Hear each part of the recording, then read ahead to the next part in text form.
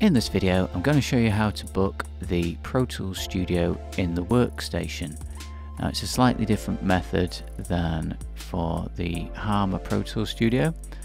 So you need to go to Book by Category in Connect2, but then you need to choose Workstation Booking. You should be able to see Workstation Pro Tools as an option in this list here. Just click on Create Booking, then find the date and time that you want to book. Make sure you choose the correct end date and time as well. Click Update. You can see your booking slot here in the calendar, and then you just click Next.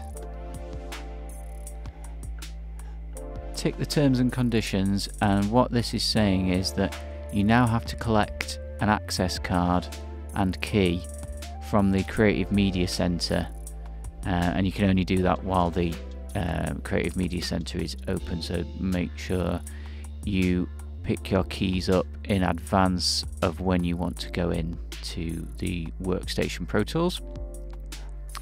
And now you can click Next. There is another box to tick here, and this is mainly to do with if you are booking the Workstation 101 or 102. In the case of the Pro Tools Studio, it's unlikely that you would need to fill in a blue risk assessment unless you are doing something out of the ordinary, which may require one. Make sure you've had a read of the green risk assessment just so that you know what's covered there.